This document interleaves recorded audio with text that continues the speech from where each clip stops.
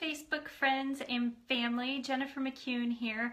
Wanted to share a little piece of wisdom from my experiences since just in my life. So many of you know that I'm an entrepreneur, and I'm going to share a little bit more why I decided to embark upon this journey. And the first thing I wanted to start off with is you asking yourself a question.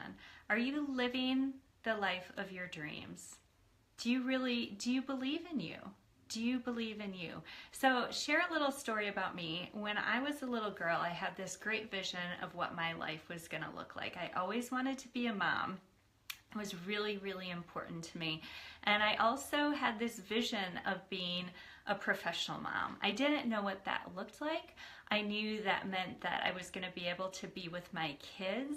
I wanted to be able to be with them and be with them before school, after school, raise them, have fun with them, be on vacation and breaks with them. Of course, we know that it entails a lot of crying and sleepless nights as well. But, you know, when I'm a little girl, here's what I envision. I also knew that I wanted to have some sort of profession that would allow me to do that. That was really important for me, to be able to make money, to be able to have some sort of professional challenge and career for myself. And so when once I had kids and started trying to figure out what that looked like, I worked full-time for a while, I worked part-time for a while, I worked no time, meaning I was at home with the kids full-time, so I experienced it at all.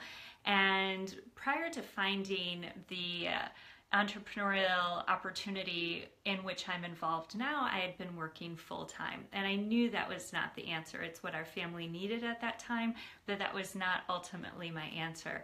And being part of corporate America, I started to experience this thing where I was losing my belief in myself. I was really losing belief in that vision that I had had when I was a little girl, that I could have it all, that I could be with my kids, that I could earn money, that I could feel professionally fulfilled. And it was starting to eat away at me. And I was starting to find myself thinking, well, gosh, I only have, 20, 30 years left. And then something happened within me, and I thought, gosh, why? Why would I only have 20 or 30 years left? Why would I want to do this and feel like I'm not having the opportunity to live this life that I envisioned, where I can have it all? I can't lose that belief in myself, and I was feeling stagnant and I was feeling very upset. So I ask all of you to ask that question about yourself. Are you living the life of your dreams? And do you even know what that means? For me, it involves helping and empower other women to live the lives of their dreams, to be able to know that it's possible to have it all, to be with their kids, to be able to make money, to find a challenging business opportunity, no matter what that looks like. It involves helping people be able to live the lives of their dreams and know that it's possible. And once I found this opportunity and found all these other women doing similar things, I thought, gosh, I can do that. How wonderful. And I can help other people. So what does that life of your dreams look like for you? Would you like to take more vacations? Would you like to spend more time with your family? Do you want to spend more time on a beach, in the mountains? Write a book? What really? And go as big as you want. And then start believing it can happen.